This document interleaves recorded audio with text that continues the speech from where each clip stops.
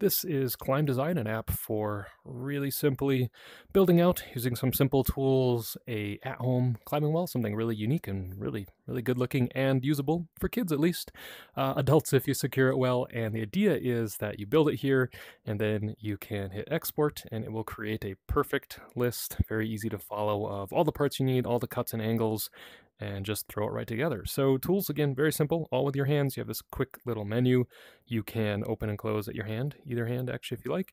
And the main tool, of course, is the climbing wall building tool. So if I, let's close that, come in here, you'll see quick and simple. If I hover it, say I want to build something up, if I get near a point, it'll snap, otherwise it's just in the air.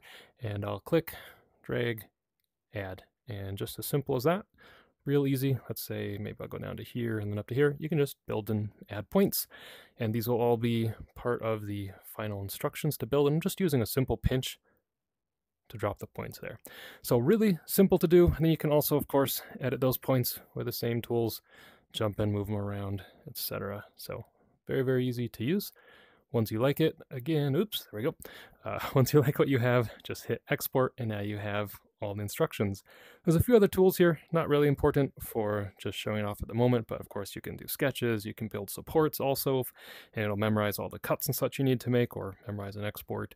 And once you do that, just as a note, so I'll save this, and if I exit, well, then at the moment that gets in the way, but it's all spatially aware. So what that means is when you build it, you can actually build as many as you like. So if I put this one here, I can always reload it. I can create another one. Let's say I was looking at some other part of my house. I could put a new project over here and work on that one. And I can always go back out. And if I go over to this one and load it, it's right there where I put it, even if I move between different rooms in the house and such. So other people can take on and off the headset and try it out. Yeah, and of course, safety first.